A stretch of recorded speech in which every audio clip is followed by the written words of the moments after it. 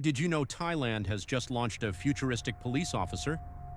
Meet the AI Police Cyborg 1.0, a street patrolling robot with 360-degree vision and real-time facial recognition. Imagine walking down the street and a robot with eyes everywhere is keeping the peace. This isn't sci-fi, it's happening now in Thailand. The AI Police Cyborg 1.0 can recognize faces in real time, ensuring security and order like never before. It's equipped to identify potential threats instantly. With 360-degree vision, this robot sees everything around it. No detail escapes its watchful sensors, making it a powerful ally for human police officers. It can patrol streets tirelessly, day and night, without breaks. This means a constant presence of law enforcement, deterring crime effectively.